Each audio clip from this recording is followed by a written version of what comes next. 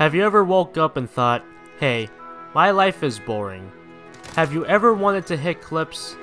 Have you ever wanted to make a montage and get millions of views on YouTube? Have you ever wanted to join MLG teams like FAZE and OPTIC? And have you ever wanted to hit a trick shot like this? If the answer is yes, you have come to the right video. My name is FAZE Toaster Oven and I'm gonna show you how to snipe in Call of Duty. Step 1. Turn your sensitivity to the max.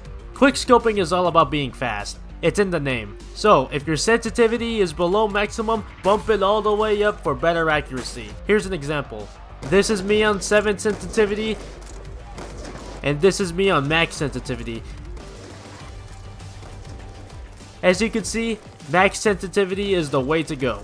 But max sensitivity is too fast. Shut the hell up. Step 2. Turn off aim assist. Sniping also takes a lot of skill, so turning off aim assist will automatically make you a more skilled player. All the FAZE members use controllers and not a single one of them has aim assist on. But it's so hard aiming with a thumbstick. Get good at the game, you freaking scrub. Step 3.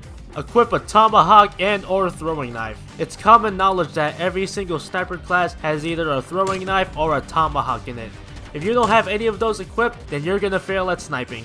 Step 4. Switching to your secondary is the dumbest idea ever. When you switch to your secondary when your sniper is out of ammo, you're a coward. You always have to use your sniper no matter what, even when it's out of ammo. And finally, step 5. Get good at Call of Duty. This is by far the most important step in this tutorial. Getting good at Call of Duty means getting good at sniping. If you have anything less than a 2.0 KD, then you're objectively a bad player. So do what you can to get good at the game. Anyways, that's all I have for this tutorial. If you enjoyed this video, leave a thumbs up, subscribe for more content. I am FAZE Toaster Oven, and stay MLG.